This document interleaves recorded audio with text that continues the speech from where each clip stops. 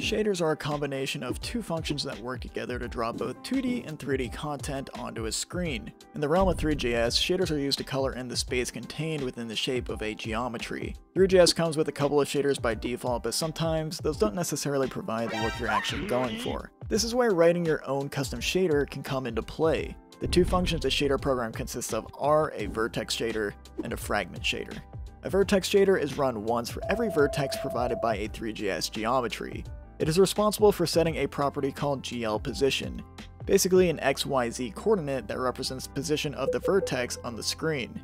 The vertex shader allows us to edit this position programmatically, altering the shape of the initial geometry in ways that wouldn't be possible otherwise. Rather than running once for every vertex, a fragment shader runs once for every pixel within our geometry. Its whole purpose is to set the color of that one pixel it's looping over in RGBA format.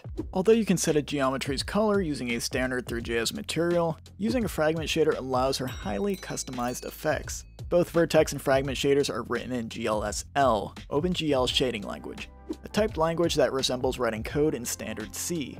It provides for a couple of unique features, such as passing data from a JavaScript file using what's known as a uniform. You can also pass data from the vertex shader to the fragment shader using what's called a varying. When used together, uniforms and varyings can make your shader highly interactive, utilizing JavaScript-generated data such as mouse coordinates and key presses. The easiest way to get started with shaders is through shadertoy.com. Although it only provides a fragment shader, it still allows you to get started coding with a single click of a button.